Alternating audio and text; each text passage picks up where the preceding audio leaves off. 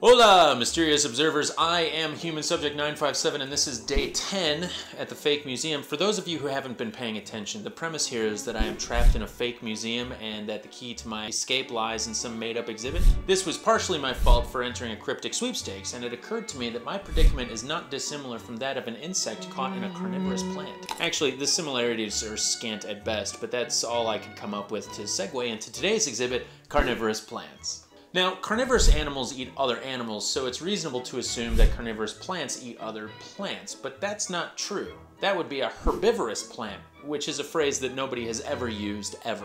One outdated phrase that was used was coined by Charles Darwin, and that was insectivorous plant. But that got dropped when it was discovered that carnivorous plants aren't that picky. They've been known to digest frogs and even rats or birds, and one specimen from outer space was known to eat entire human beings alive. Carnivorous plants are usually found in swampy areas where the greedy water steals all the nutrients away from local flora.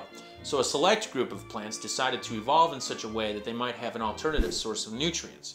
There are 5 different types of carnivorous plants: snap traps, pitfall traps, flypaper traps, bladder traps, and lobster-pot traps. Don't worry, I'm not just going to leave you with that information. I'll describe them too. Probably the most famous of the carnivorous plant types is the snap trap, specifically the Venus flytrap, which, as we all know, was popularized by the Garbage Pail Kid, Juicy Jessica.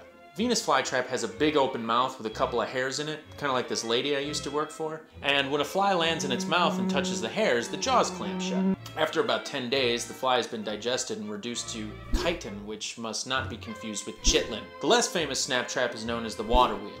It's got the same hairy mouth as the Venus flytrap and my old boss, the difference being it has no roots and floats around on water and feeds on aquatic life.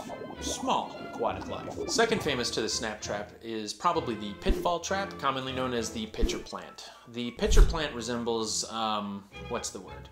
A carafe, filled with sticky digestive juices and lined with slippery inner walls, causing its prey to stumble right into its own demise. In order to keep from filling up with water, one pitcher plant has a lid of sorts, made of a rolled leaf that diverts rain and other moisture to the outside. Another kind of pitcher plant evolved to form a kitchen sink-like hole to let excess fluid drain. That digestive fluid, by the way, isn't acid or bile or anything like that. Depending on the species, the insect is dissolved by bacterial action, enzymes, or in some cases, tiny larvae that live in the fluid and eat the fallen insects, and in turn feed the pitcher plant their poop. Some insects have been known to survive falling into pitcher plants and later emerge as the Joker. Next on the list, flypaper traps. These operate much in the way the name suggests, but more gross.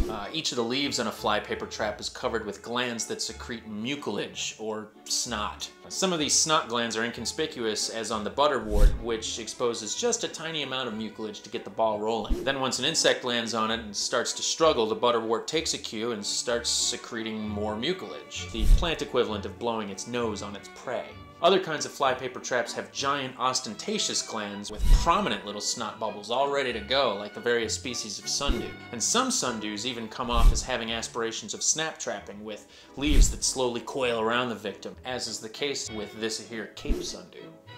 Trap number 4, bladders. By that name, you might think the bladder traps would secrete something, but actually they do the opposite. They suck. Bladderworts, as they are commonly known, are rootless water plants, and though some can be found in soil, they are still rootless, whose method of consumption is a vacuum powered by ions, water, and osmosis.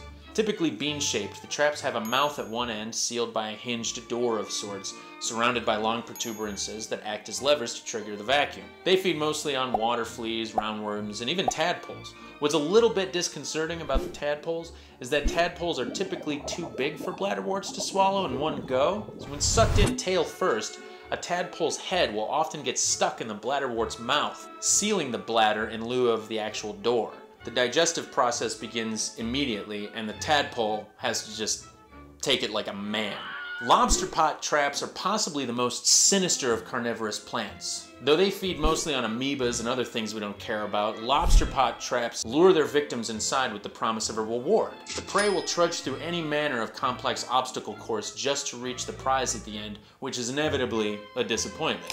Kind of like that M. Night Shyamalan movie about killer plants. Charles Darwin suggested that corkscrew plants might be carnivorous as far back as 1898, but it wasn't proven for another 100 years, the same year that A Bug's Life hit theaters, which features no carnivorous plants whatsoever. That would have been a satisfying ending. Speaking of satisfying endings, this is Human Subject 957, signing off.